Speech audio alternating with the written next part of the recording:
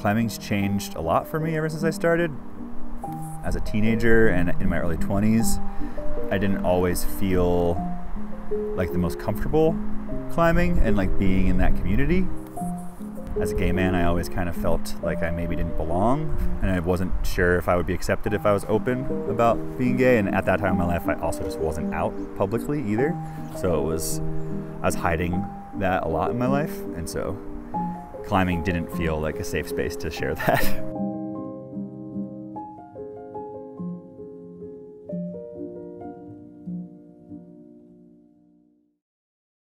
I was quite excited when Stephanie sent me Patrick's application. I could tell intuitively from reading that application that it would be a good fit. Before I even got halfway through, I was like, oh yeah, this is the guy I'd like to work with. But before they reached out to him to, let him know that he had been accepted and gotten paired up with me, I messaged him on his Timber and Grit Designs account. I remember just being like, why is Jordan Cannon follow? Like, how did he hear about this? He wrote just saying like, I think your art's cool and I would love to hire you to make some art. And I was like, okay, maybe this has nothing to do with SCARPA, and he's just like found my art. He responded to that with a text message coming out to me, which was like absolutely, I was just like, what the hell is happening?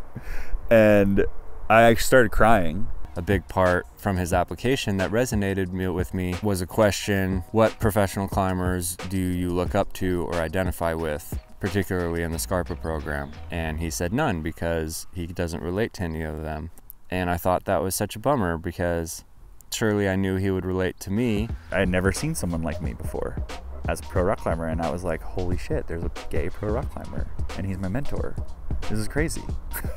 Oh, I can help him with his climbing, and maybe he can help me at this pivotal moment in my life trying to figure out my identity and own it for the world.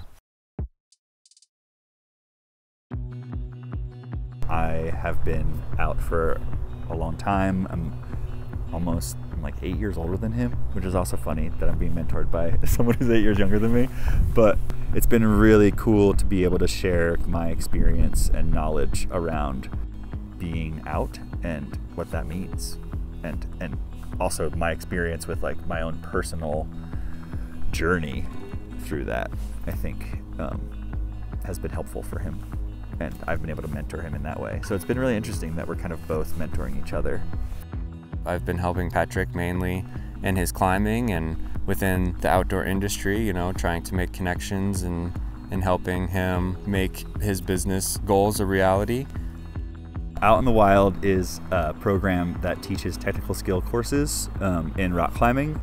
The idea is to offer a safe and comfortable space for the LGBTQ community to be able to learn technical skills and not feel uncomfortable or afraid to be themselves in that space, and give them the confidence to step out on their own and go to the crag and feel like they can be there and no one's going to judge them for who they are or their skill level, so that they can be confident to just get out there and do rad stuff. He wants to make a difference, and he wants to help provide the kind of community that wasn't there when he got into climbing.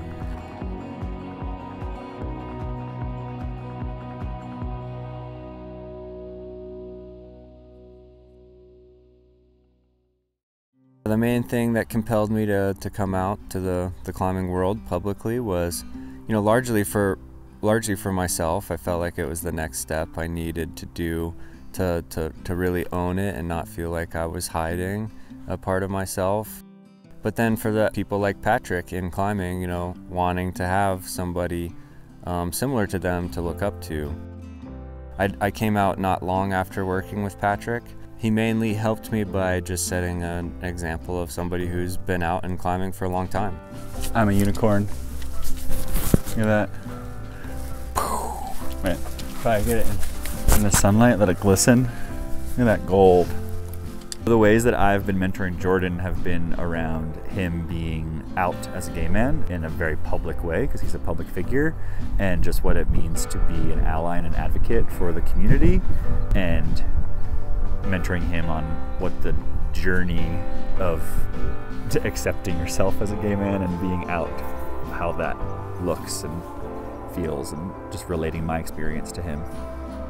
A place like Smith Rock, these shoes are actually, you guys like my custom shoes, they say. The rope cannon, little rainbow flag on them. My friend made those for me.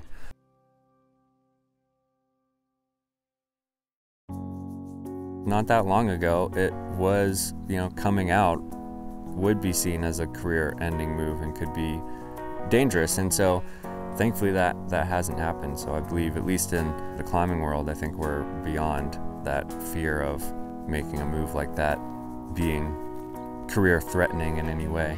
How does that feel? It feels like I chose the right career. I think that I feel like I'm finally at a place in my life where I can really put myself out there and take more risks when it comes to my dreams and goals with Out in the Wild, and I feel like I have a support network and community that believes in me. This program has really helped me to feel more confident in that. I just feel seen.